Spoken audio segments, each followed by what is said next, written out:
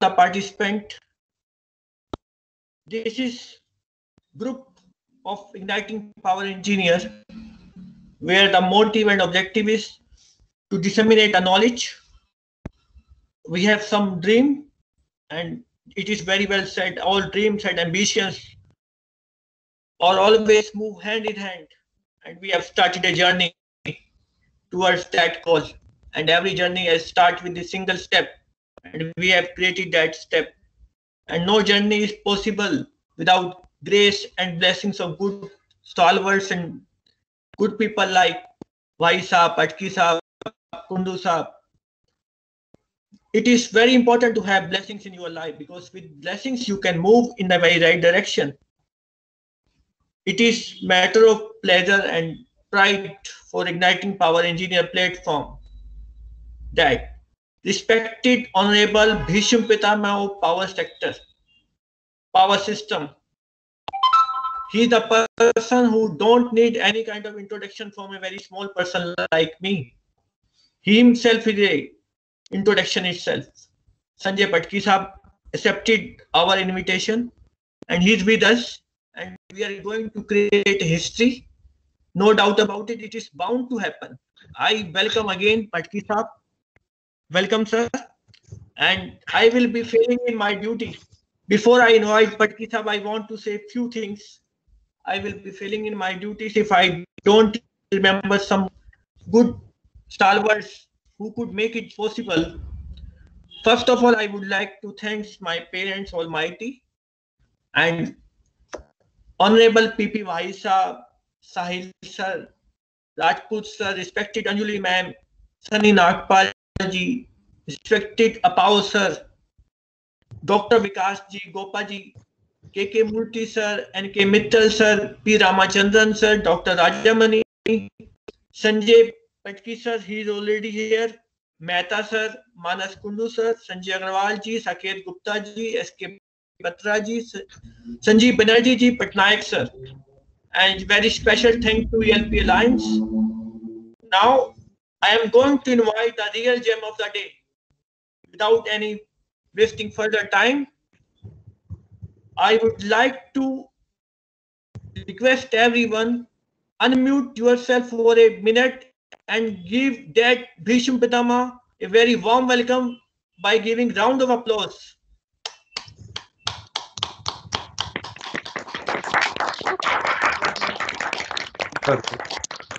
Now I am going to invite Sanjay Patki sir.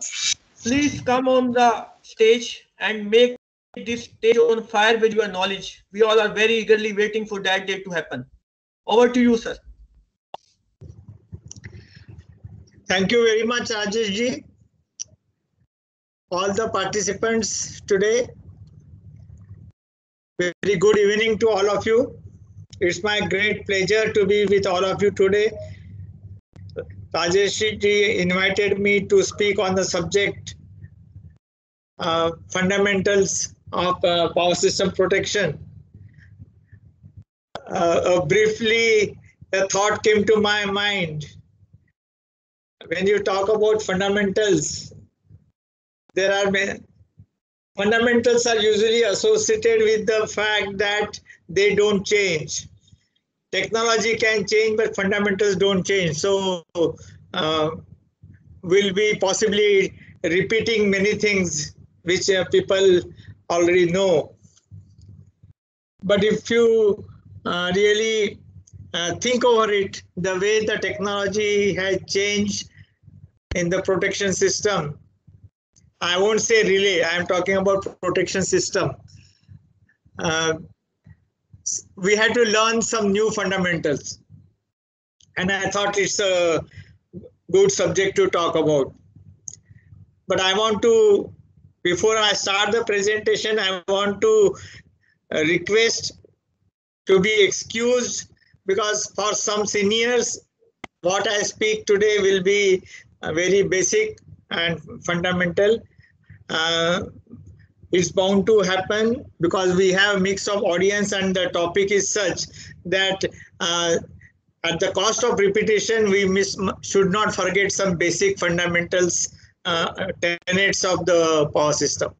So with that introduction, I think let us begin with the my presentation.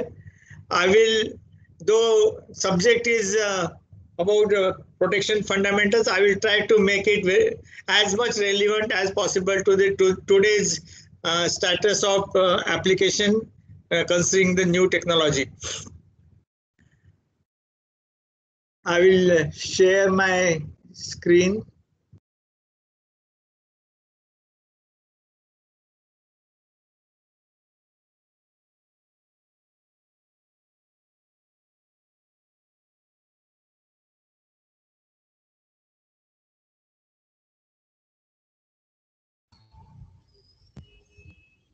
Participants are free to write down their question in the chat box if they have. I will be noting down, and at the end of the session at 6:20 sharp, I will take all the questions of your query, and that will be answered by respected Patki sir.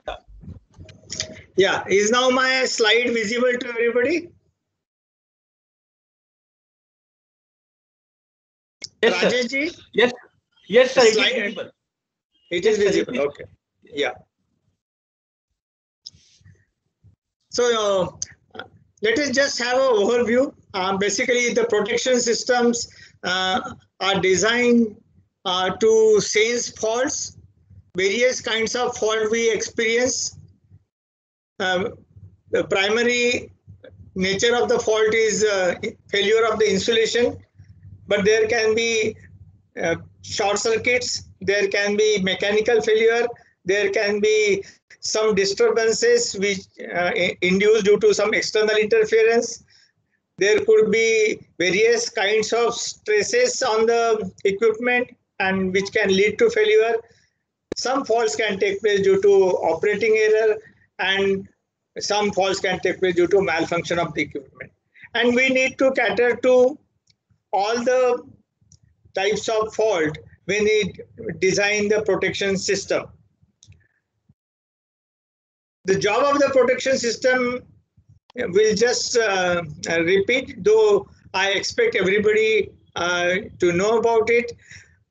It basically detection of the fault currents and clear the fault at a very high speed, and basically intention is that damage caused will be minimum, because the amount of energy which gets released into the fault directly depends on the I square T. That means the value of the current, square of that, and the time for clearing the fault. And the prevent fault from expanding into other areas of power system. That is the second objective. That means the fault should remain confined to its own location. Then we should be able to isolate the faulty section of the power system and ensuring that minimum section of the power system is shut down. Control of active power, reactive power, voltage, frequency. As a effect of fault, the normal parameters will get disturbed. So we need to ensure that they remain within the operating ranges of respective parameters. And consequential damage after the fault. Again, we should ensure that the consequential damage is also less. For example, if the lightning arrestor shatters, it not only damages the lightning arrestor, but the splinters may damage the bushing of the transformer. It may damage the porcelain of the current transformer which is in the vicinity. So this consequential damage which can occur due to one fault, or it can cause even a trigger of fire. So when we talk about protection system, all these aspects need to be looked into, and mitigation should be built into the design itself when the system is designed. Three basic tenets of the power system protection we always universally accept. Speed, because higher speed means minimum disturbance and minimum damage.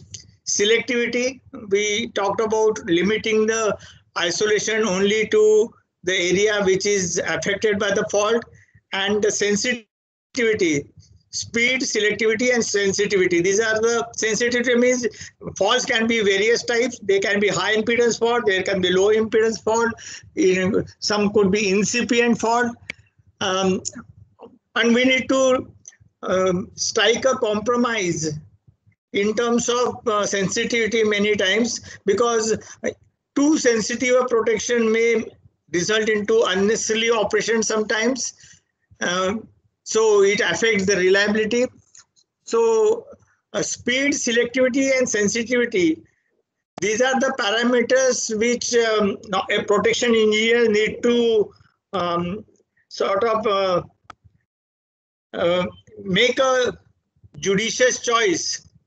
And that's why the protection engineering is considered as a art as well as science. Very famously, Mr. James Mason, uh, who wrote the book which everybody refers, he has stated that protection is not just a science, it's an art. And as the numerical protection system and technology has spread so much, and the number of features and functions in relay are increasing, I think the proportion of the art in engineering is increasing compared to the science. For the same relay, same power system parameter, two engineers can engineer the scheme differently to achieve different speed, different selectivity, and different sensitivity. That is where the art part of the protection scheme is basically a challenge. For improving the reliability, the tools which are in the hands of engineer who plans and engineers the scheme is basically building reliability by duplication, redundancy, various diagnostic functions, and the security features to avoid maloperations. So these are the basic aspects and fundamental aspects based on which any scheme is designed. But now every scheme need not be highly complex and costly, depending on the size of the plant or capacity of the equipment, depending on the criticality, the voltage level in network. Optimization has to be done, and that is how the cost aspect also comes in. So while you ensure the speed, selectivity, and sensitivity, reliability and the cost, these are the two parameters which has to be kept eye on. Technology itself, you can see what required multiple panels. In few decades now, we have come to a level where a simple IED is packed with so much of power, so a lot of functions can be taken care of in a decentralized manner. Today's numerical protection relay not only does the protection relay function, but a lot of logic is built into the relay, all interlocking schemes, control schemes, actual manual control from the panel is also possible to be carried out from the relay. So when we talk about today fundamental of protection, it's always a protection, automation, and control, PAC. This is become now one integrated area for engineers. One of the most powerful tool which has been built into relay is the disturbance record. And this disturbance record again has become over the years a very powerful tool for carrying out post-tripping analysis.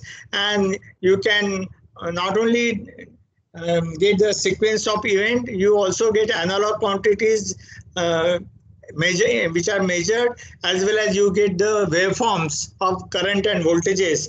So complete visualization of the power system behavior, as well as the fault currents, voltages, etc. Can be visualized while analyzing. Another important function is in order to deal with various contingencies of the network and the power system complexities. Many times multiple setting changes are required depending on the power system condition. Good old days, when there were electromechanical and static relays, there used to be simple plug type of plug and switches by which even operator on duty could do the setting changes. Today, with the numerical technology, this is it requires a special training, and everyone will not be able to access the parameters and carry out the relay setting. And so there is a provision of multiple setting groups which are pre-stored in the relay. All the possible contingencies which may occur during the course of operation, the required settings can be kept stored, and the changeover of settings can be either done automatically or by a manual selection action through SCADA systems. So all these possibilities today exist and have to be kept in mind when you do the basic conceptual planning. When we talk about entire protection system, there are two basically classifications of protection. Earlier, protection would mean only the fault clearance. So you used to have relays which will clear the fault. But today there are two classes. One is the fault clearance protection scheme, and second is called system protection schemes or special protection scheme, which are nowadays also called wide area protections, which are basically ensuring that disturbance doesn't spread to other areas and minimum power system gets affected because of any one disturbance. Within the fault clearance system, there are again a main protection system, there is a backup protection system. So you have the main protection, you have main protection itself. As we go along, we'll see we are going for duplication, etc. Earlier it was main 1, main 2 with a different principle. Now we go for duplicate protection system. There is a backup protection system. Earlier, backup protection used to be a totally different entity physically. Nowadays, it's possible to again integrate backup within the main protection because of the duplication. And ultimate objective of protection: reduction in equipment damage, prevention of instability, prevention of abnormal voltages, frequency overload, prevention of abnormal any other condition becomes part of the protection scheme. In India today, we are not really looking at fault clearance system by the same people who design special protection schemes, because of the way our system protection is structured.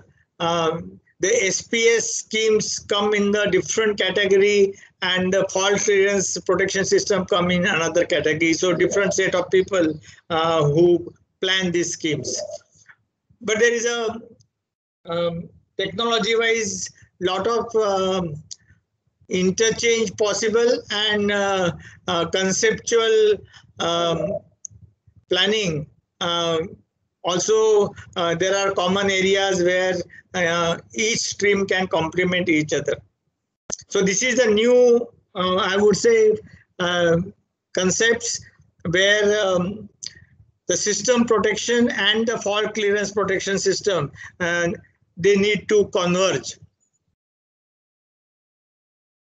Quickly, we'll go through some basic fundamentals of the protection. You are all familiar with the concepts of unit protection and non-unit protection. Unit protection basically is confined, the area to be protected is confined by the location of the current transformers or sensors where fault is need to be detected. So unit protection is typically a differential protection type of scheme where depending on the placement of the city, the zone of protection gets confined. And non-unit protection basically is open-ended protection, just like overcurrent protection, distance protection. These are all non-unit protection. Conceptually, again, whether the unit protection is a desirable protection or non-unit protection is the more desirable depends on the type of network we are talking about and type of reliability and redundancy you want to build in. If you go for unit protection, it doesn't cater to, say, the backup for uncleared fault within the system or the neighborhood system. Whereas, so you have to then consider a separate backup system when you consider unit protection. So we'll see some of these details as we go along. When you have multiple protection systems, the coordination between relays is an important aspect. We'll deal with these coordination aspects. Basically, what it ensures is in the interconnected network, when the fault takes place, the fault currents and the voltage dip are seen and sensed by all the branches of the network. And all the relays who sense the fault current, if they trip randomly, what we get is a uncoordinated operation and which will result in a larger area of power system to get affected. So it's very important to achieve this coordination. So this is another fundamental aspect of the protection system, that all the protections which are located at various locations need to be coordinated properly. The fundamental aspect in this is that protection should be sensed at least at two different devices which are capable of detecting the fault anywhere in the power system. So at any one place, for example, you are not able to isolate a fault. The fault should get isolated with the action of some other protection system. When I say protection system, it's not only relays, but including circuit breaker. Example is a remote backup protection or local breaker backup protection. So if anyone doesn't act, some other location, the fault should get sensed. So this is the fundamental, that at least two different locations the fault should get sensed and it should be capable of isolation. So this is the basically concept of protection zone which we are talking about. Again, the fundamental in this zone concept is there is an overlap. Why there is an overlap? Because we want to make sure that there is no blind zone or there is no borderline case where the fault can be here or there or not detected at all. So the overlap ensures that protection system will act in a certain manner. In case there could be certain choices made where situation will arise and blind zones might take place, depending on whether those blind zones, how important they are, in terms of the network criticality, because as just now as we said, if the fault doesn't get cleared in that local area, some remote location fault will get cleared. So wider disturbance will take place. So depending on the criticality, then again the engineer has to make a choice whether we should ensure complete overlap, or we can have some sort of, you can say, border where you can tolerate fault clearance with some delay, and scheme can be then engineered that way. So the city arrangement becomes very important. Where you locate the city. Just to make the basic principle clear, take for example this arrangement. Here the city is, this is a bus bar, there is a circuit breaker, and there is a city after that. Now this is the most commonly adopted location on the line. Now you see what are the, we talked about blind zone or gray area. What will happen if the fault is between circuit breaker and city? For example, if the fault is here, this protection, which is a bus fault protection, will sense this fault and open this circuit breaker. But will the fault get cleared? No, because this fault is hanging on with a feed from the remote end. Now, the scheme will have to then ensure that this fault gets cleared from remote end by either a transfer trip signal or any other means which you can use. Take now another case. Normally this case happens in a indoor switchgear sort of thing, where cities are put on the bus side. Now in this situation, what happens?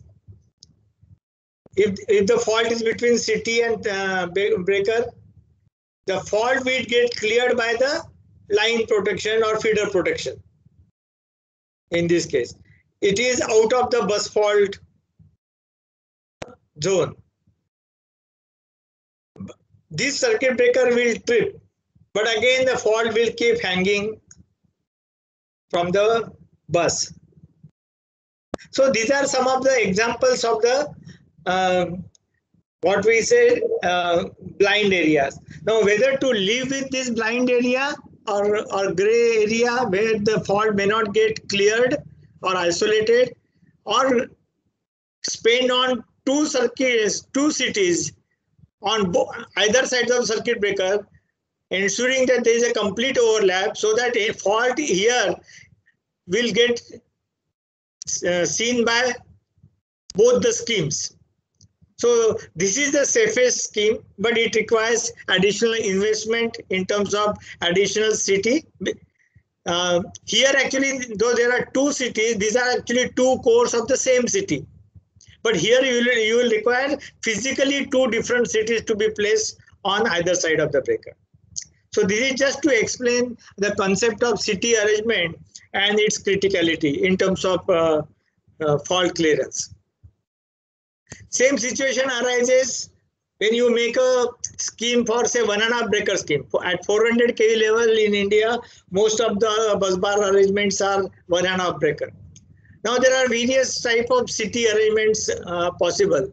There are complete foolproof scheme possible where there are no blind zones, but we require 8 current transformers for one set of bay. If you have got 6 cities, you compromise on the number of cities, you make 6 cities, there are still 2 blind zones. More popular is just a 4 city arrangement with a 2 blind zone. So again, this is an engineering choice. So when you engineer the scheme, depending on the criticality and your dependence on the additional scheme in terms of detection of the blind zone and clearance the fault for the blind zone. And when you do this analysis, you have to always keep in mind what is the risk, what are the chances of this happening, how frequently such a thing can happen, what is the probability of this thing happening, how frequent it can happen, and what is the implication. If it happens in once in a blue moon, what will be the course of fault clearance and whether it can be tolerated. Depending on that, one optimizes. So this is another example of protection scheme engineering, where the choice of city and location plays an important role. Second aspect, which is again fundamental, is when you are dealing with electromagnetic current transformer, there is a problem of city saturation. Because there is a magnetic material in the current transformer, and when fault takes place, the current which flows is 20 times, 10 times the normal rated current. The magnetic core, depending on its properties, will have some level of saturation, and that is indicated by the what you all know, knee point voltage. So this is the excitation characteristics of the current transformer magnetic core. You define excitation transformer with a logic that for a 10% rise in voltage, there is a 50% increase in the current. So what should be the normal operating point? If you operate too close to the knee to optimize the design, the chances of city going into saturation would increase. If you operate at a lower flux density, size of the city will increase, the cost will increase. So accordingly, the dimensioning factor of the city to be employed will have to be selected, and equipment also becomes costly. So this is basically the city representation as an electromagnetic circuit. There is a, you can say, ideal transformer, which is a ratio of the city. There is a magnetizing limb of the city, which is shown with a inductor, non-linear inductor and a resistor. And then there is a load connected to this. This knee point voltage specification becomes one of the fundamental requirement of the protection system. Because what will happen is, if the city gets saturated, that means this magnetization branch of the city, the primary current will not be reproduced completely to the load, which is our relay here. The magnetization will take away the current and introduce error. And measurement of the current by the relay will become erroneous. So this knee point and the saturation is another fundamental aspect of the protection which needs to be ensured. As the technology of the relays has improved, there are now measurement as well as the waveform analysis algorithms which are so powerful that they can complete the measurement before the city saturates. And also there are algorithms which can detect city saturation and appropriately take the corrective action. Now, this is the typical current waveform which is shown here. This is the normal fault current with a offset. And if the city saturates, then you can see in red, at this point city has saturated, the current has fallen to almost zero here, because all the current is going in magnetization. So what you get is shown here in the red waveform. Now, what it also means is you have this much time from here to here before the city saturates. So if you are able to take that measurement decision within this time, possibly the requirement of knee point voltage and very stringent dimensioning factor for the current transformer, etc., need not be required. So this is again, you can say, the fundamental change in concept which is taking place in how, depending on the handling capacity of the saturation of the by the relay. And of course the latest development which is there is optical city, where there is no question of saturation altogether. So this will completely change the paradigm of protection, where you don't have to deal with the saturation problem at all. So when we start using optical cities, and of course we'll then talk about the technology of sample values, etc. There the fundamental of protections are completely changing. So the old thinking that basic fundamentals, relay may change, protection technology may change, but the fundamentals don't change. Actually now fundamental itself is getting new thinking. Now when you come to backup protection, again there are different types of backup protection. We earlier had a classification where we saw the primary protection, backup protection, and then primary protection for fault clearance we saw, and then we saw special protection scheme for the system protection.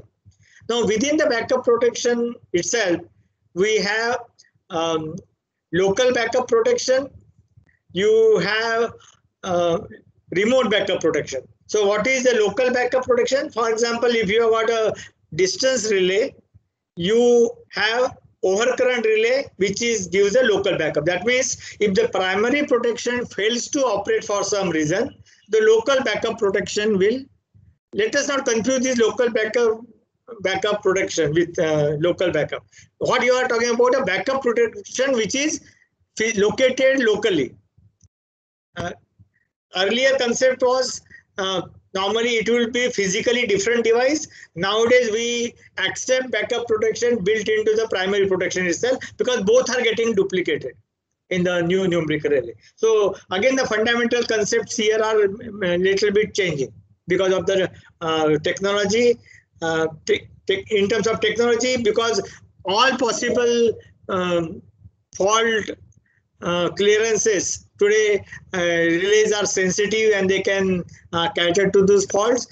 So these multifunction relays have really made this possible, where the main backup protection, everything can be completely duplicated. Earlier concept we are used to was the local backup protection used to be physically different entity. People who are trained, say 10 or 15 years back, we even used to say that if you are going for a static relay or microprocessor based relay, backup protection should be still electromechanical relay. So that was the thinking at that time. But today, again, this basic thinking has changed. Now, for some reason, if the breaker doesn't trip because of the failure of trip coil or DC circuits or any other mean, then you need to have breaker failure protection. That is also part of the backup protection. That is called LBBU also, local breaker failure protection. So you have got a local backup, there is a local breaker failure relay, and there is a possibility of sequential splitting relay.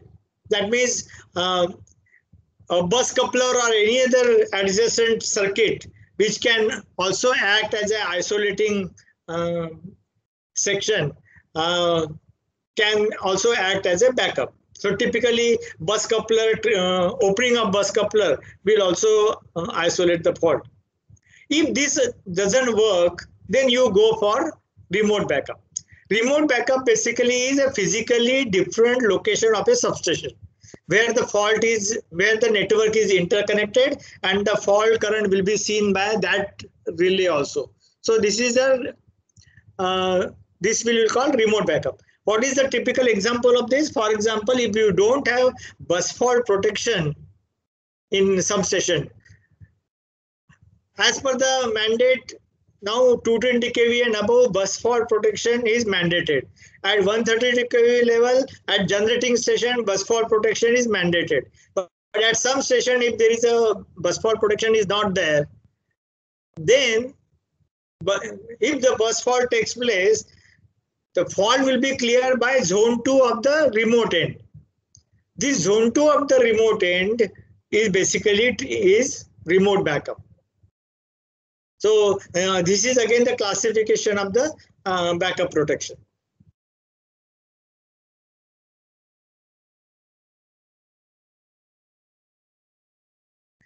Now there is a, again, when we talk about backup protection, it should be ideally completely independent in terms of CT input, DC input, etc. This was one of the fundamental rule which every protection engineer was following. I'm saying was following because just now, like I said, if with the numerical relays and complete duplication of the multifunction protection IED, the backup is also part of the main one. For example, if you have got a line protection, which is a line differential relay, backup is your distance relay, and you have got a overcurrent relay, all built into one relay. But here the one common factor is CT input is the same. So this has been taken care of by having a complete duplicate scheme, as we have mentioned. So to that extent, I think this fundamental rule is getting changed. Now thinking is getting changed. For main 1, main 2 concept, also there is a earlier thinking was that main 1, main 2, they should not only be independent in terms of the CT input, PT input, DC, auxiliary supply, but the principle of operation itself should be different. That was the thinking. Why that was so? That is because no protection scheme was a complete scheme, because faults are of various types. As we said, it can be high impedance fault, it can be low impedance fault, there could be various complexities of measurement because of which sensitivity will get affected. So due to various complexities in terms of measurement, there was a possibility that some relay may not be able to measure correctly or may not operate altogether. In that case, the main 2 is expected to be totally different in terms of operating principle and measurement principle. So that even if main 1 doesn't act, at least main 2 will act. Typical example I would give is, if you have got a main 1, main 2 distance relay, good old days, we used to have main 1, which is a non-switch scheme. Some people must have heard of non-switch scheme, and main 2 could be switch scheme. What is the difference between the two? Because in one case, the measurement of all possible fault loops, R phase to ground, Y phase to ground, B phase to ground, R to R, R to B, all those combinations of fault loops, measurement was simultaneously taking place. Whereas in the switch scheme, the fault gets detected first, and then the current and voltages are appropriately switched to carry out the measurement. So these are the two different sort of approaches for measurement.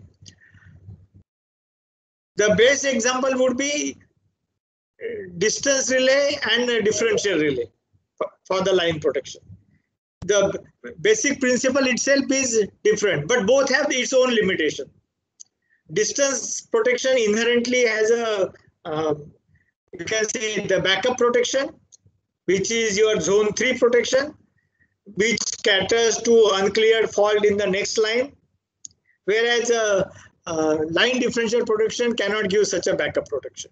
There you rely on the overcurrent protection. So that's how the scheme used to be made. But nowadays, with the multifunction numerical relay carrying out the multiple functions simultaneously with the available processing power, it's possible to completely duplicate, and main 1, main 2 can be uh, totally identical with all the possible functionalities.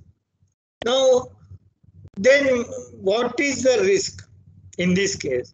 Some people do think that all these numerical relays, are all based on certain measurements, and there is a software, there is an algorithm. These algorithms are they are transparent to the users. Users will not know what are the strong points of the algorithm, what are the weaknesses, in which type of fault, which algorithm will be better. So to be on safe side, one philosophy was main 1 and main 2, they should be from 2 different manufacturers. So initially when the numerical relays were when being applied, we are always used to have main 1, main 2 from 2 different manufacturers, so that if there are any software issues or the algorithm issues, they should not result into a common failure. So the fundamental rule in protection system today or always is that there should not be any common mode failure. Now common mode failure, again you can on overall protection scheme gets applied to many other common areas of any component. For example, you may have common disease, you may duplicate the protection, but disease supply can be common. You may have everything duplicated, but the trip coil will be only one. So the modern concept where we are completely applying the redundancy to every component so that there is no common mode failure. The complete redundancy and duplication is to be ensured. And this also applies to the future protection fundamental concept of digital protection scheme, where we have the new digital optical cities which take sample value as an input. We basically hold this fundamental protection principle that redundancy should ensure that there is no common mode failure anywhere.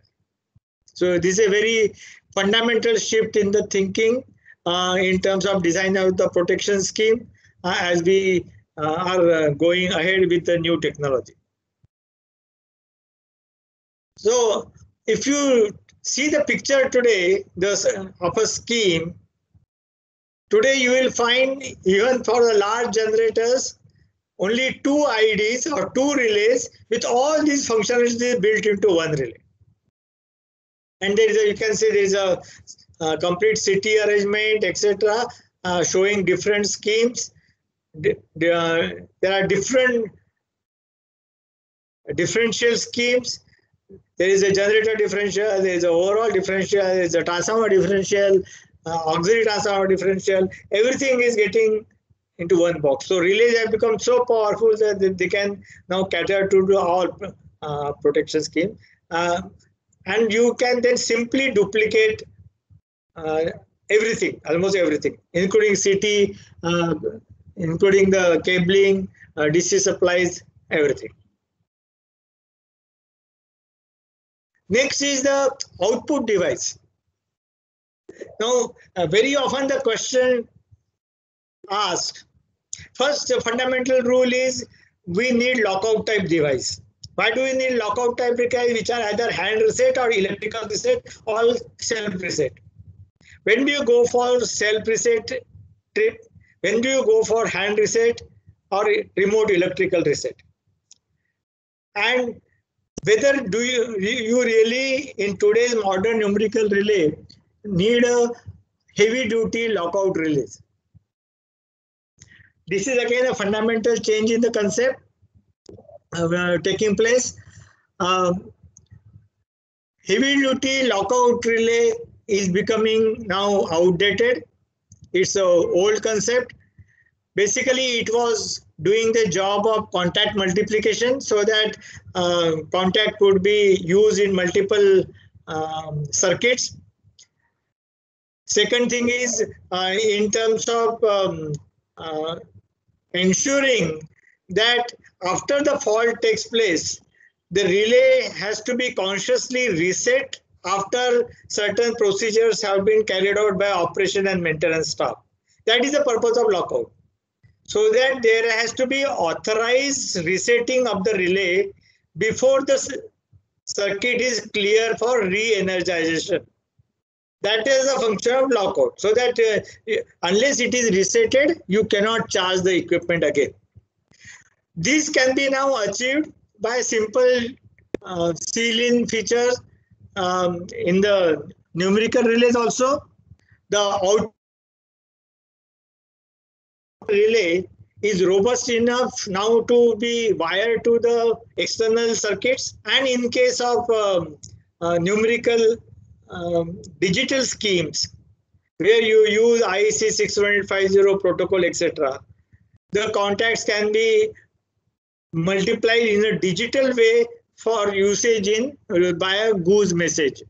So this is again a completely fundamental change in protection scheme engineering, where the concept of lockout, self reset or hand reset, all these concepts are, it's possible to be built in a digital manner.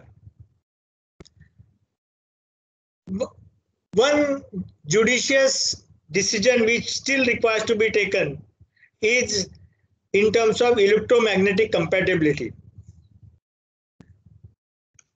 Initial experience with the numerical relay, we had experienced a lot of failures of power supplies and output contact. Output contact of the relay would get damaged because of the electromagnetic induction or the spurious signal or some voltage spikes, etc. So how do you decide whether the numerical relay, which is such an expensive device and so many functions are dependent on that, the output contact doesn't fail? So one safe strategy is to still use a multiplying relay which gives up isolation in terms of electromagnetic compatibility. These relays can be robust, but at the same time you are adding one more component which can fail, so it needs a supervision. So you add a tripping relay. I won't call it lockout relay because lockout function can be implemented through digital logic. But this is just a tripping relay which does a function of galvanic isolation as well as ensuring electromagnetic compatibility.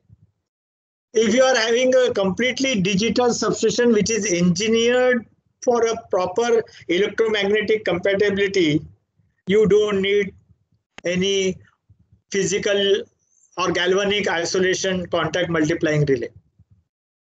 So this is again something which is open to decision.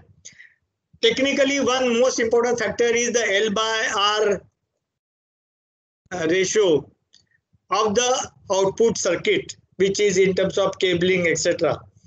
So if the L by R is not within the capability of the breaking and making capacity of the contact, today numerical relay output contact which are compatible with IC 61850, they all have very robust withstand capacity of inductive braking as well as the making currents. But this is still, I would say, one of the fundamental thing to be chosen. So we talked about tripping relay. Next is a fundamental concept on stability. There are three types of stability issues in protection. Angular stability, frequency stability, and voltage stability. The angular stability Again, there are two types. There are transient stability or small signal stability. Small signal stability example is very low frequency oscillations which you observe in the power system. Transient instability is typically when you uh, the system experiences short circuit, the rotor angle, there is a rapid acceleration and then there is a deceleration. So this is actually transient stability, whether system is able to recover from the fault or it becomes unstable. Frequency instability is basically because of the mismatch between load and generation, which typically happens after a fault, and it also happens during the um, power swings which take place subsequent to fault clearance. The voltage instability is basically again in two categories. One is a large disturbance voltage instability, and there is a small disturbance voltage stability. In the small disturbance voltage instability, again it's a low frequency oscillations in MVR. You will see reactive power oscillations and causing the voltages to oscillate, and it can be for a long term. And short term again could be due to your voltage collapse phenomena, which is due to basically your PV instability curve. Very briefly, this is a equation which you should remember as a fundamental. This is a power transfer equation. The power transfer equation basically is a sending end voltage, receiving end voltage divided by the impedance between the two bus bar and the angle separation sign, that is the sine delta, the angle between the EA and EB. This is the power flow diagram. This X governs the power flow. Ability to transmit the power in a stable manner. Now, this X is the basically parameter which keeps changing during disturbance. When the power transmission system experiences fault, this X will change. The angular separation will change.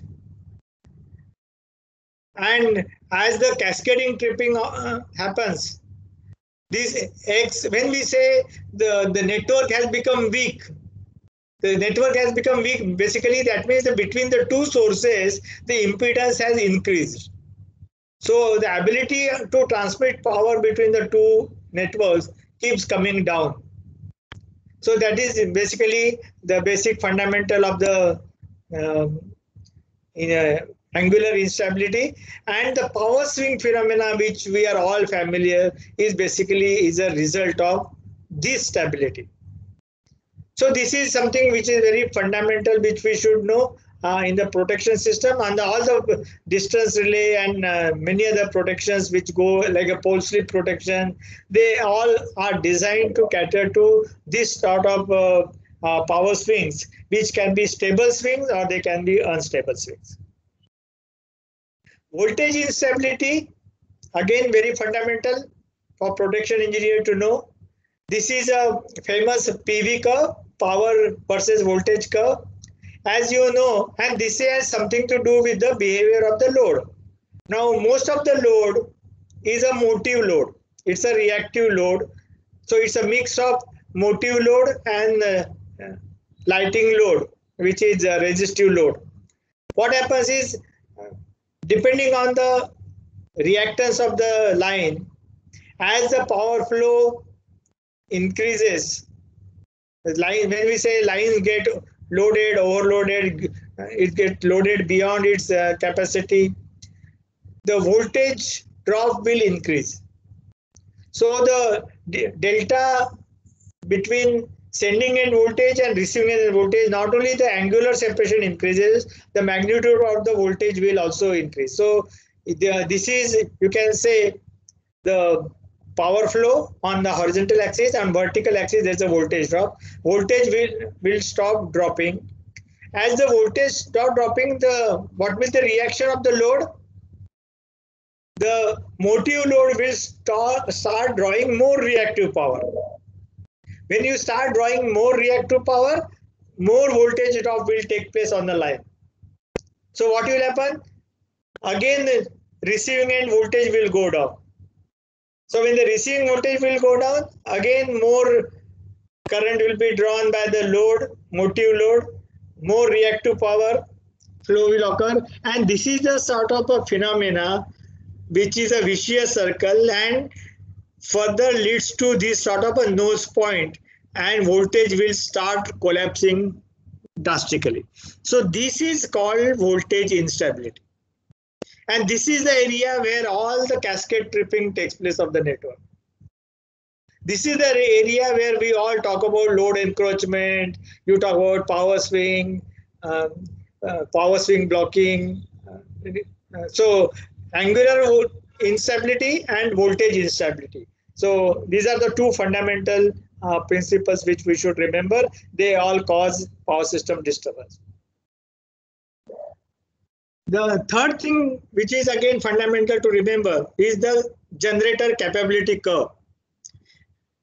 When the generator is connected to the grid, when it is synchronized to the grid, its active power flow generation and reactive power generation has to be within the limits of capability curve.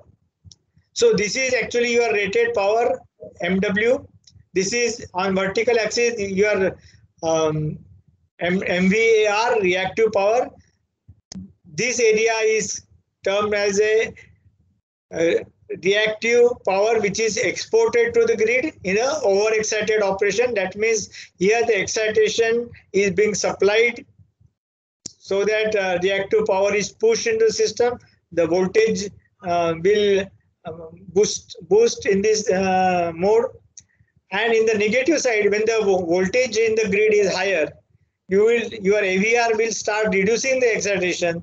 It will go in under excited mode. You will start absorbing the power, and there is a limit below which a machine can become out of state, unstable. Now, this is the capability curve within which generator has to play its role in stabilizing the grid. As the grid will have the voltage, over voltage problem, under voltage problem, etc., this capability curve acts as a first line of defense to maintain the stability of the grid in overexcited mode as well as in underexcited mode. So this is another thing you can say is very critical for the operation perspective to maintain the voltages in the grid. Alternative to this is you have to put a very heavy investment into the grid for compensation. So you will go for static war compensators and a very expensive solution to control the voltages. Whereas the first resource what is available to us is try to control it by excitation control, try to control it through on-load tap changer of the transformer, and try to control it by controlling the loads.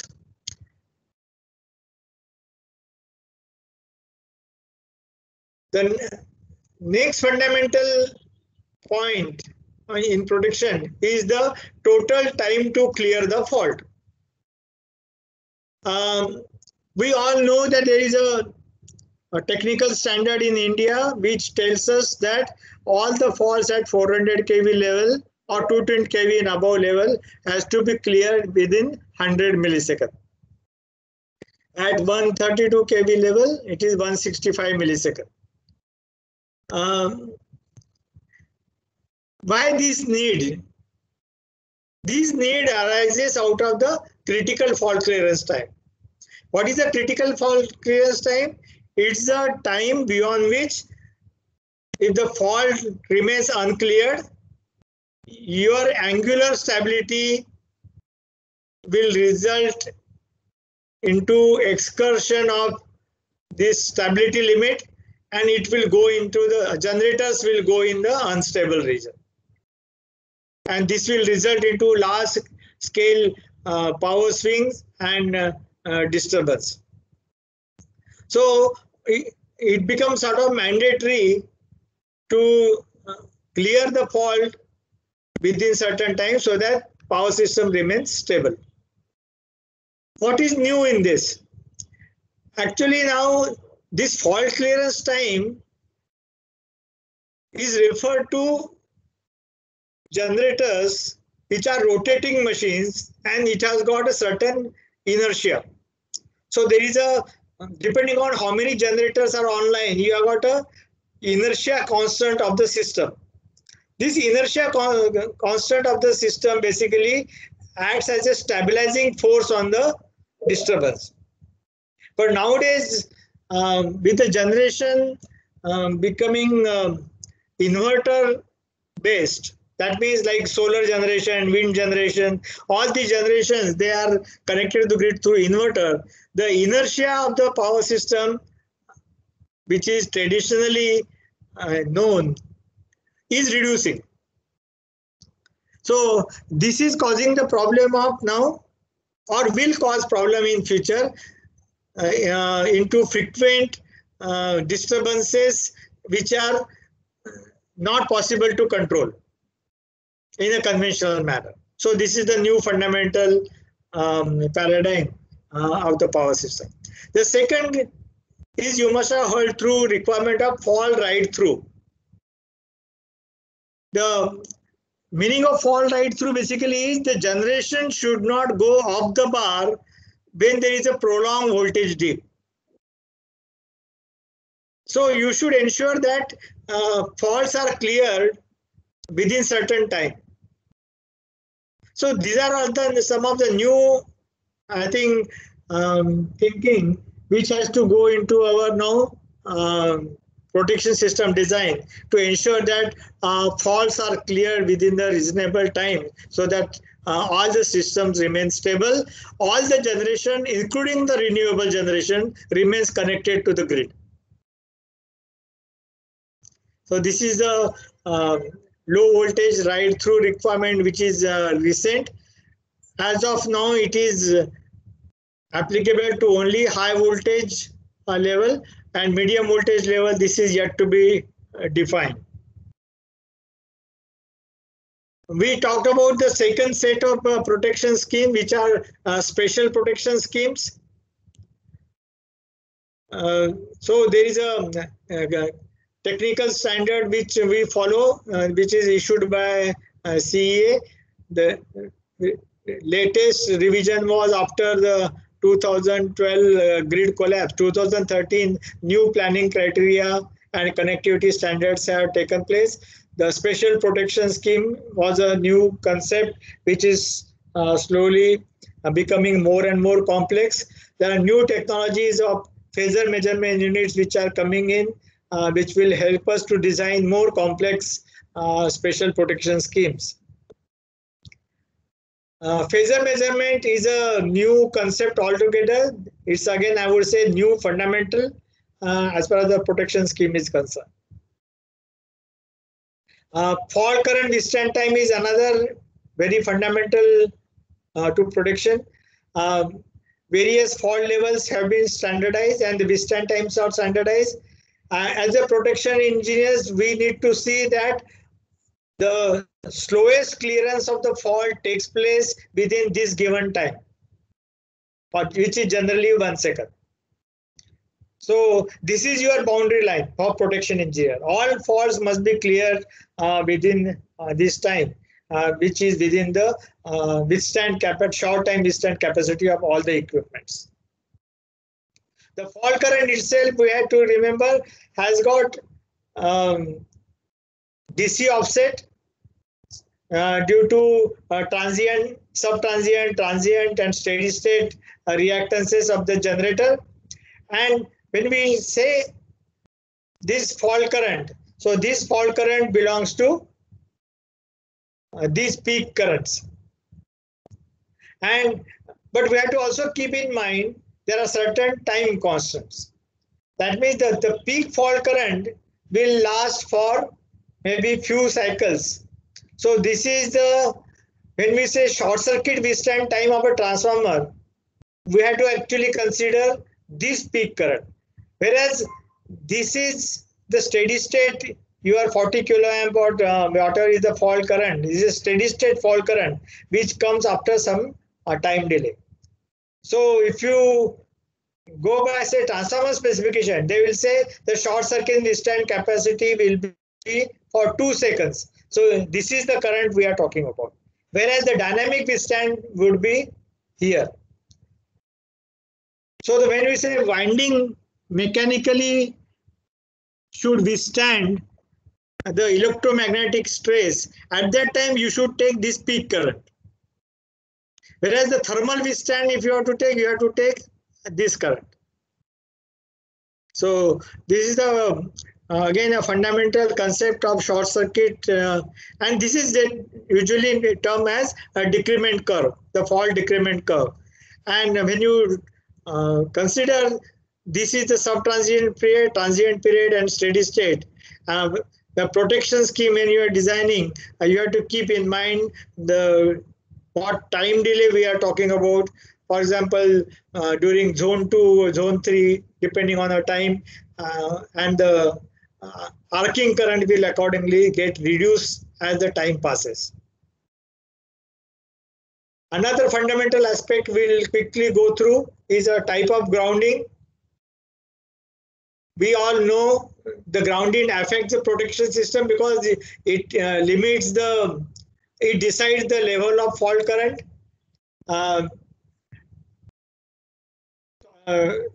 Not only that, it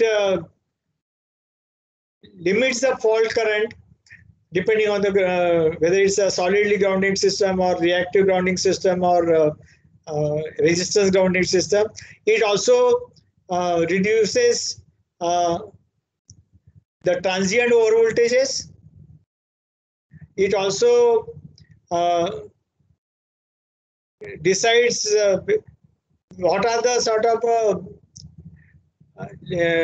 damages. For example, the core damage in the generator is a very severe damage, and generator repair will get delayed for several months if the core gets damaged. So in generator, it is important that the fault current should be reduced to very low value. So you go for impedance grounded for the generator. So likewise, the grounding choice affects the damage, and the protection system needs to be designed to cater to type of grounding. So solidly grounding system, this is a impedance grounding, is a high impedance ground. There is a transformer and resistors. So this is the high impedance ground for the generator. There is another phenomena which you have to remember is the rise in potential when you go for resistance grounding system.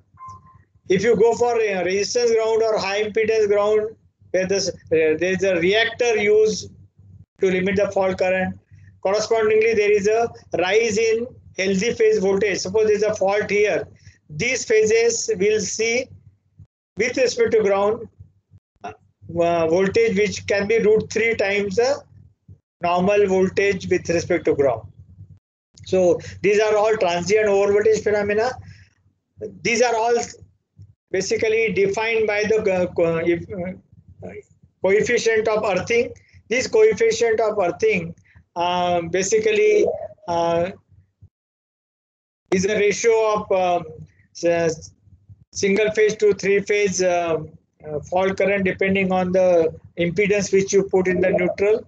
And if it is more than 0.6 single phase current to 3-phase current, it is called an effectively earth system. Another fundamental requirement of protection is the control voltage.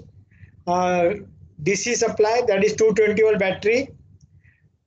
To increase the reliability, we go for a twin battery system with a duplication of trip coils, DC1, DC2. There are again different configurations are possible depending on the criticality of the station. But this is another fundamental thing which we should remember. when you are having a complete redundant scheme, you should have completely duplicated without any DC mix-up between main 1 and main 2 DC. That means two independent batteries should be supplying DC power to two independent systems with no common thing in between the two systems. Many people, depending on the risk perception, they also go for duplication of the DC distribution, but the DC system is fed by one battery and charger at a time. The other battery remains in standby mode. So these are the concept based on the risk which each utility can they take their own call. Duplication of the trip coil. Ideally, in the modern scheme, as we said, we need to maintain complete independent main 1, main 2, right up to the trip coils. In the transition period, we also have a philosophy of cross-tripping. By cross-tripping, what we mean is main 1 protection execute trip on DC trip coil 1 as well as trip coil 2. Main 2 also does on trip coil 1 as well as trip coil 2. This is called cross-tripping. Most utilities still prefer in India this cross-tripping philosophy. It does cause some sort of a risk in terms of two DCs coming into one circuit location. Again, it's a question of to what extent you want to de-risk.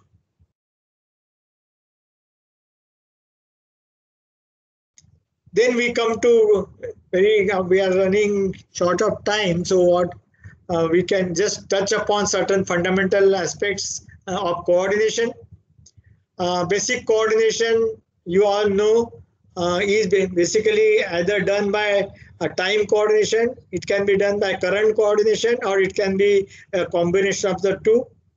We have for coordination for different type of IDMT characteristics, which are inverse type of characteristic. It can be standard inverse, it can be very inverse or extremely inverse.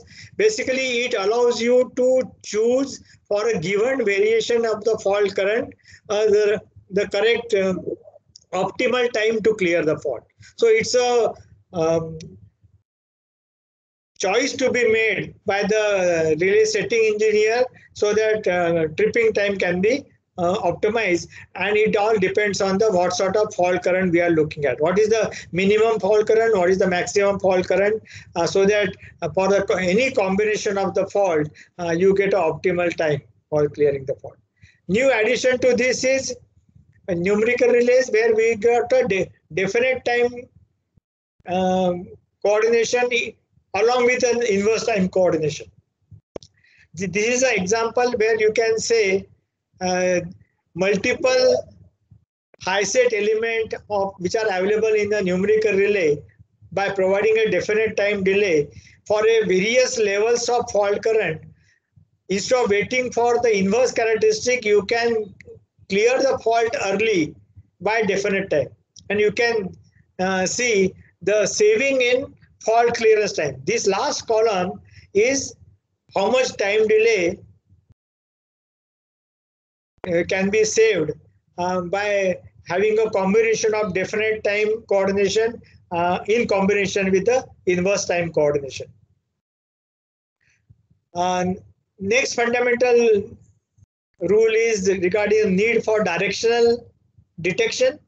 Directional detection is not only required for overcurrent relays, it is also required for distance protection.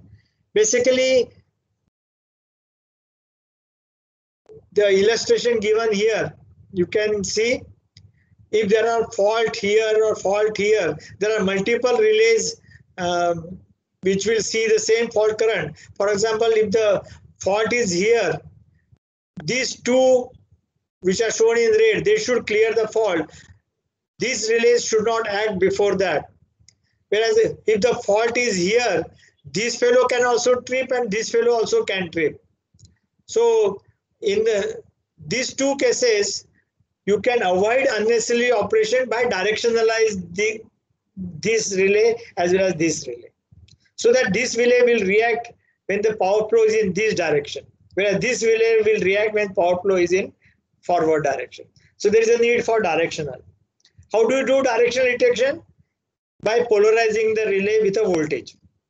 So the phase angle between the polarizing voltage and the fault current, that decides whether the fault is a forward direction or reverse direction.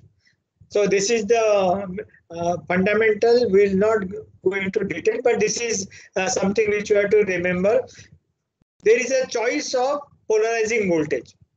Which voltage to use for polarization is something, again, depending on the different types of fault and what is the sensitivity you require for directional detection. And next question then remains is, if overcurrent relay can do all this function, why do you use distance relay? This is again a very fundamental question in protection. Why use impedance relay when overcurrent relays are doing the job? The simple answer to that question is, you take this situation when there is a overcurrent protection sensitivity as well as the time. Both are dependent on the quantum of current flow. This quantum of current flow gets decided by the source. The source can change. Source for fault current can change depending on how many generators are in service. So if there are, say, generating station with a 4 generator, there will be certain fault current.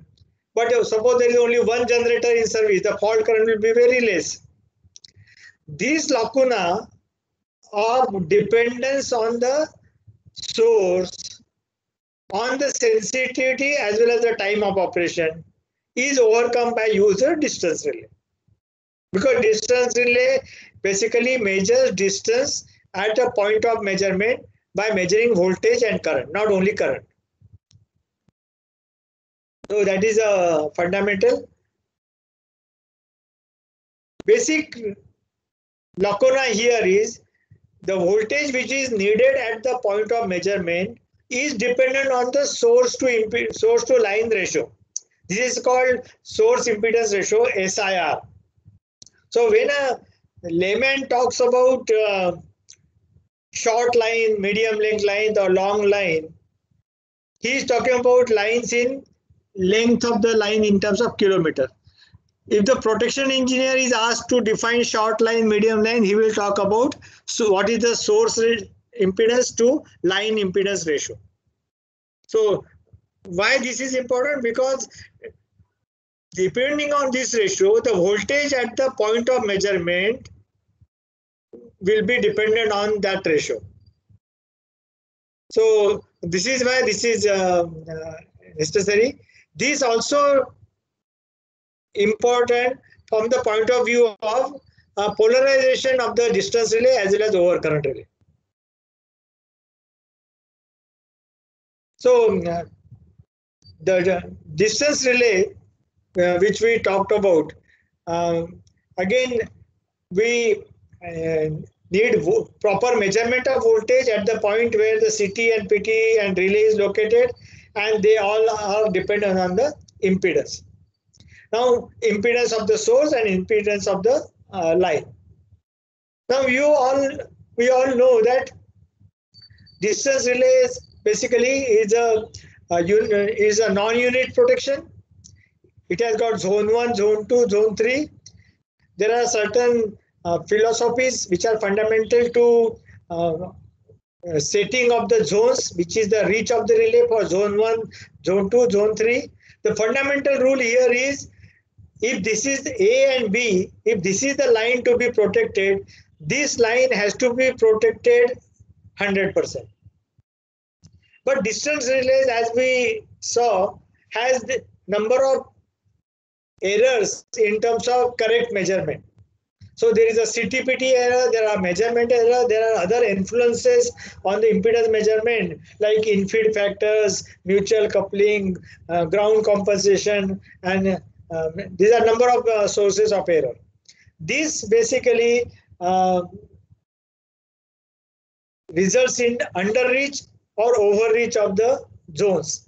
To avoid that problem, zone 1 normally we keep 80%, zone 2 has to cover the balance, because otherwise, if the fault is in the last 20%, it will remain uncleared. So it is covered by zone 2, and to be on safe side, we covered 50% of the shortest line or 120% of the primary line, whichever is higher. So this is the sort of fundamental rules of distance protection.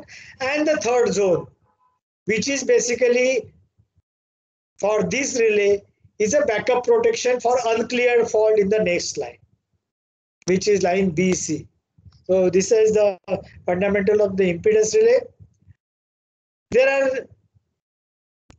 again the fundamental characteristics of the impedance relay, which is the circular characteristic. Then there is an offset move characteristic, and there is a quadrilateral characteristic. Each of these characteristics basically is trying to cover line by its reactance and resistance. So what are the very fundamental differences? If you have the move characteristic, which is more popular, you can see it's resistive. You choose your zone 1 by, say, this reactance. Automatically your resistance reach is getting limited by the curvature of the circle. So resistance reach become limited. To overcome that, we rotate the circle in the direction of the line. So you given a tilt or angle to this move circle. So what has happened with this? With this, you are able to now cover more resistance along with the reactance. Still better, you can do by quadrilateral characteristics. Here you can choose independently X as well as R. Why all this important? Because basically the fault resistance comprises of fault impedance rather comprises of the arc and the tower footing resistance. So the arc resistance varies depending on this formula, which is Warrington famous formula. Everybody uses this to calculate the arc resistance, and there is a tower footing resistance, and add to that the fault impedance. Fault impedance also can vary. For example, if there is a fault with respect to a tree, then there will be a different sort of fault resistance. To accommodate this sort of faults, we need better coverage in the resistance direction. So the fundamental here is, while distance protection should have proper reach in terms of reactance, the resistance reach should be maximized as much as possible so that high impedance faults due to tower footing resistance and fault resistance, they can be covered properly, and at the same time ensuring that it doesn't maloperate or overreach for heavy load or load encroachment type of condition. So this is a sort of safety which need to built in. Second thing is, we talked about instabilities.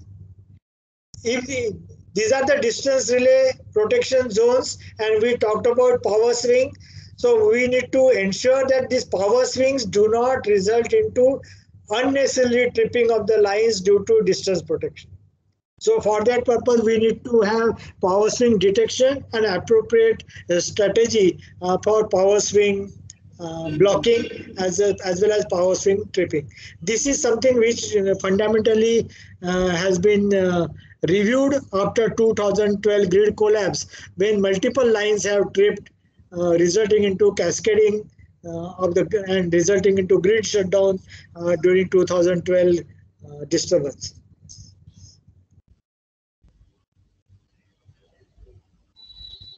And finally, I will just mention here that while the protection fundamentals are conceived without considering the communication, that means without aid of communication, the protection schemes can be improved by various kinds of communication aided protection schemes. The communication scheme itself on power line a PLCC to fiber optic today has become so reliable that you can almost now depend on communication aided protection scheme as a fundamental. Going forward, as the complexities of the protection will increase, I think dependence on the communication will also increase, because you get multiple terminal lines, tap lines, and many other combinations for which communication will be essential.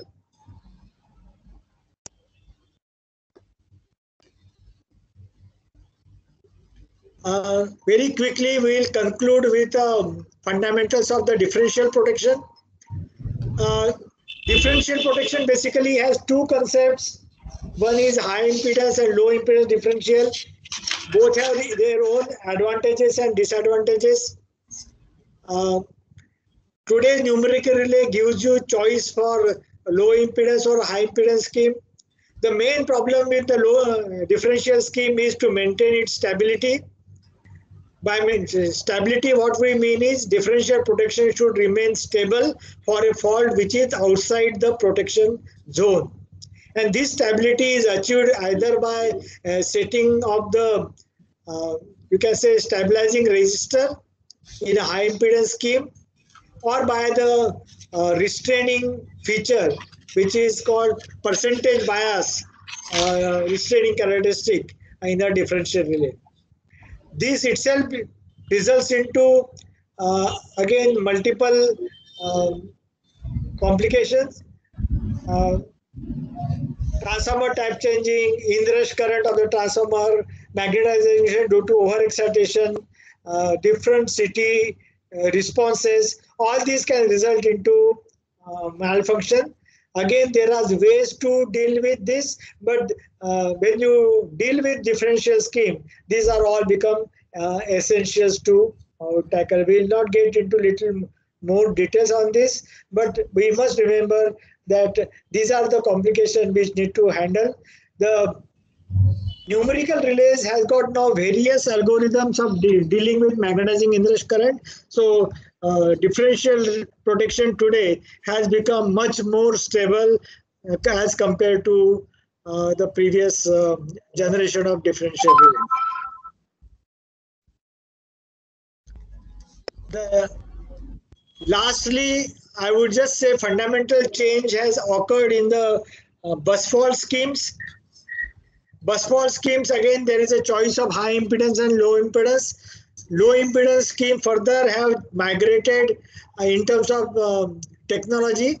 Today's numerical bus bar scheme has gone from centralized scheme to decentralized scheme. Basically, is result in substantial saving in terms of cabling, and at the same time, it has become much more stable. The use of digital communication has further now improved the reliability of the differential protection scheme and made it simpler in terms of physical infrastructure which is required to execute a differential scheme. And ultimately, need of breaker failure protection, as we have discussed earlier. Breaker failure protection along with the read trip feature has again become very fundamental. Why it has become fundamental? Basically, need for faster clearance of the fault. As the power system has grown, we need to ensure that all faults are clear within certain time. So the LBBU protection is again fundamental. So thank you very much. I tried to cover broadly all the basic fundamentals of various types of protection schemes. As you see in many places, the protection schemes fundamental itself is changing because of the technology as well as the applications. Thank you very much. Thank you very much for such enriching, mind-blowing session. I don't have exact word to say. Thank you. Thank you. Will be the very small words for such an enlightening session. And because of scarcity of time, I have to take many questions, and I will start with a very basic question that was asked by many people in the chat box as well as in the email. Yes. Sir, yeah, the very first question is, sir, we are making star of city. Okay.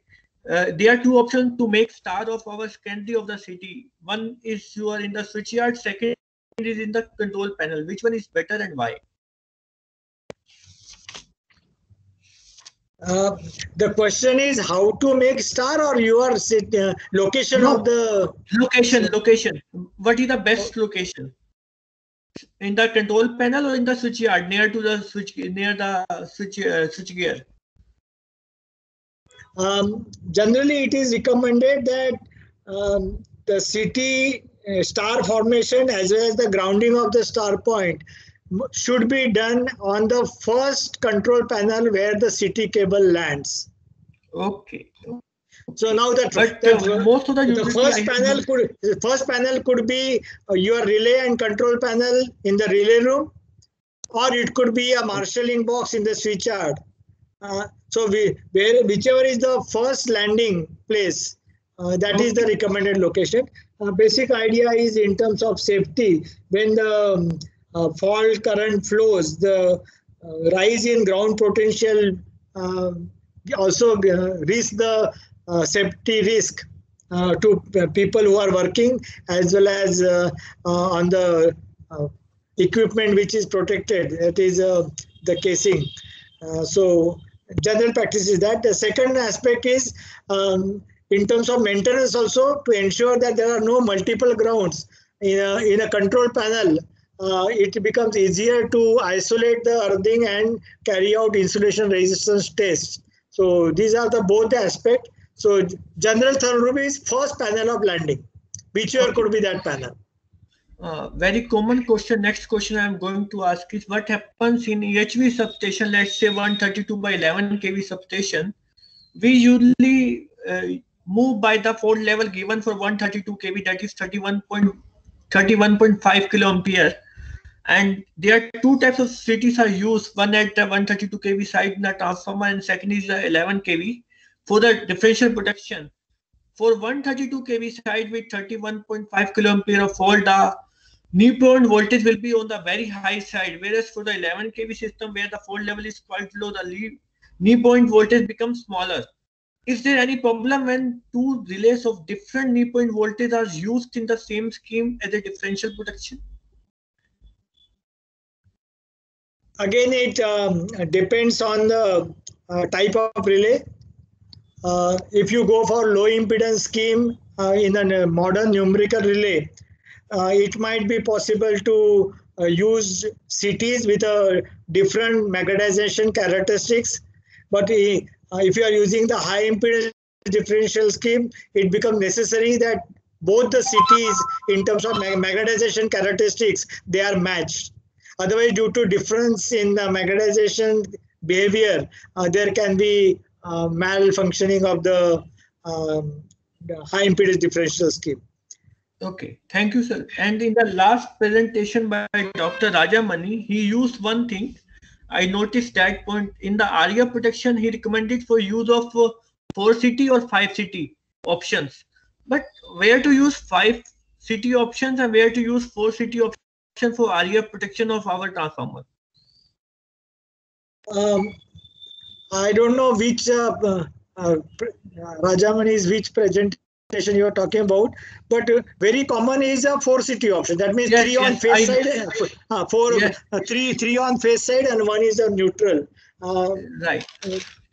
Now, But now but if some typical example is there, maybe we can forward that on email. We can reply based on that.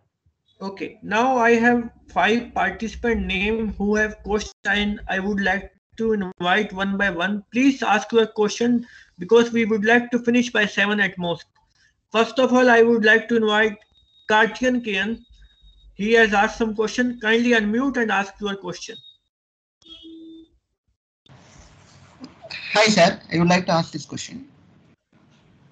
Please ask the question. Sir, I'm speaking with the main on main to protection system redundancy. I have studied in a paper that in nuclear power plants, where we have three types of protections: main one, main two, main three, where main one and main two are numerical and main three is electromechanical concept based. Why? Because the similar system can't be installed in the substation type. Why? Because I am saying that in main one, main two, we are using a numerical where the CT cards can be prone to easily damaged. Where if CT cards in the numerical relay gets damaged means the yard side CT failure might occur. Why the similar system can't be implemented in substation side? See, the choice of protection and redundancy, it all depends on the criticality and the risk. As that is the basic statement we made today. In the nuclear power station, where the risk perception is very high, you in the normal substation you go for 1 out of 2, for example, logic. That means there are two protection scheme, anyone can cause the tripping. If you want more reliability, you could go for 2 out of 2 logic. But in 2 out of 2 logic, there is also a risk. If one doesn't operate, nothing will operate. So the next choice in control scheme is actually 2 out of 3 logic. But 2 out of 3 logic, when you go, that is the most reliable. But you are saying that main 1, main 2 are static or numerical, and main 3 is electromechanical. Now this I don't think is the trend now. Electromechanical is totally now obsolete, and it cannot match main 1, main 2 functionalities. So even if you want to go for 2 out of 3 logic, I think it is safe to go for all 3 numerical multifunction relays. Thank you, sir. Does it answer your question? Yes, sir. Yes, sir. I got it. Okay. Now I would like to invite Mona Lisa Biswal. Please ask your question if you are here. Mona Lisa? Namaskar, sir. Patki, sir. Please unmute and say it. Yeah. Sir, my question is that in a modern day city, city saturation present or not, sir? We are not getting your voice properly. So my network is poor. Sir, my question is that in the present scenario, the city saturation conditions still present or not, or is the action scheme are facing still with challenge during the city saturation condition or not? No, your question, I got it that you are asking about city saturation condition, but Yes, sir. what is the question related to that? Your voice is getting interrupted. The first question, I am going to ask you a question. The question is that what is the relevancy of city saturation in the present era? Actually, city saturation is one of the biggest issue as we deal with differential protections of various kinds, whether it's a line differential or it's a transformer differential or busbar protection. Because if any one city saturates, your protection can actually malfunction or it may not function at all. So both the possibilities are there. To tackle this problem, numerical relays do have now designs which do city saturation detection and blocking if the fault is outside the protected zone. With this, actually, city saturation has becoming now less of a problem compared to the old generation relay. But problem has to be recognized till we start using optical current transformers. City saturation is the problem, but we are dealing with it in much better way in numerical relays today compared to the older version. Great, sir. Thank you very much. I would like to invite Avinash ji, if you are available, please unmute and ask your question. Yes, I'm here. Actually, my question is, I'm talking about distribution substations. whenever there is a fault in the close vicinity of a feeder, particularly the outgoing feeder relay gives a trip command as well as the incomer relay also gives a trip command, and both the feeders, I mean incomer and outgoing breakers, are tripped simultaneously. What happens is that causes interruption. We have tried changing this as per the fault current level. We have tried to change the settings and done many things, but most of the times this problem is unresolved. So, can you elaborate more on this? Very How good can we question. avoid this Rajesh, problem? very good question. Yeah, I understood the question. Basically, it's a coordination between the incomer and outgoing feeders. Normally, it is dealt with by a suitable time delay.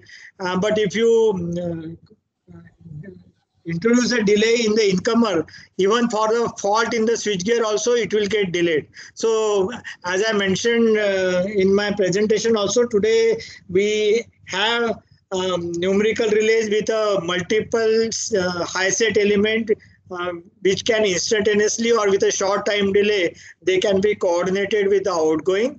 So with a combination of IDMT characteristic and definite time short time delay, you can overcome this sort of a coordination problem.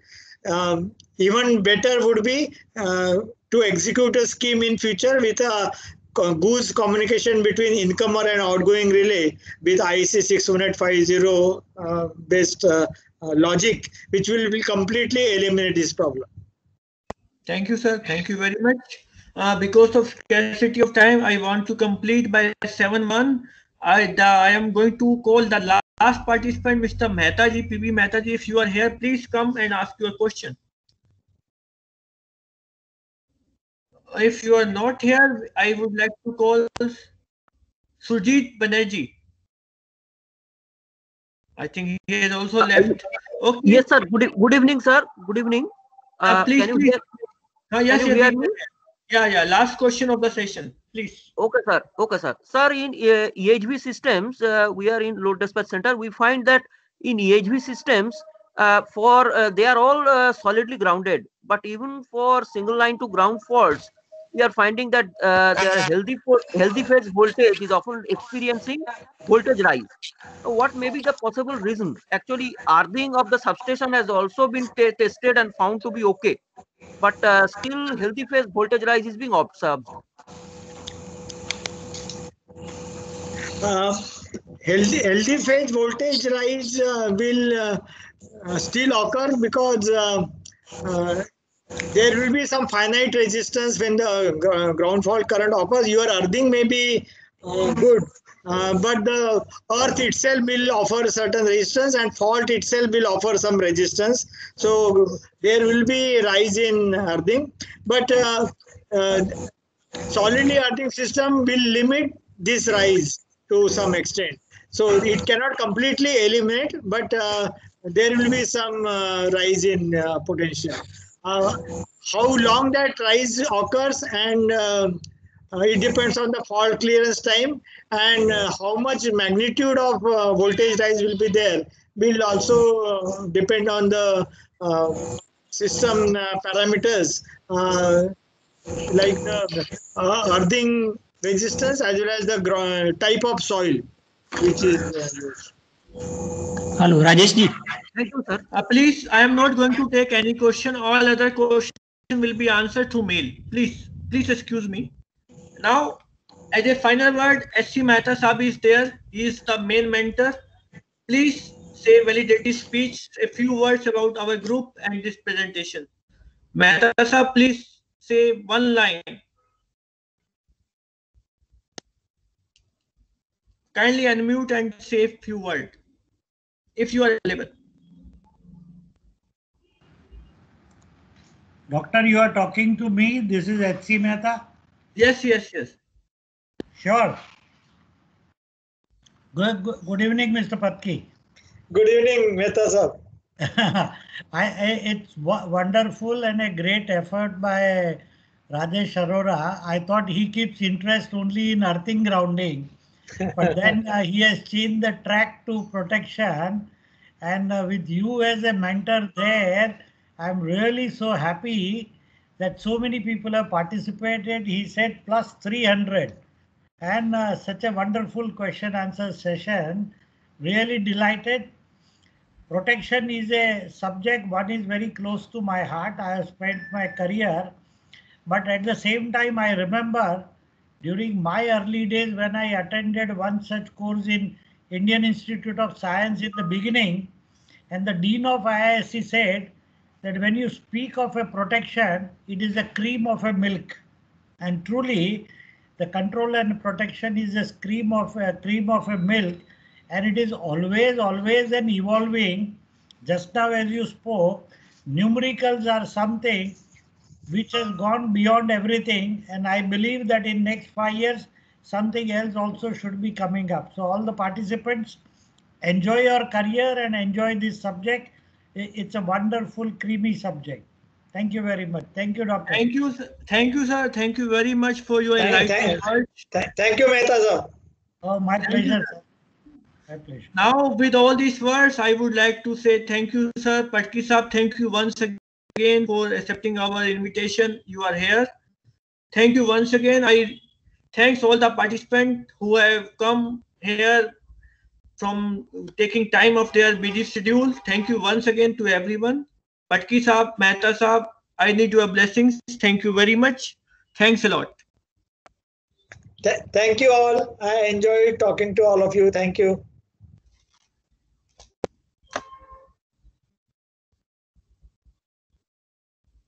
Sir, one more request from all the participants. They are asking for the PPT.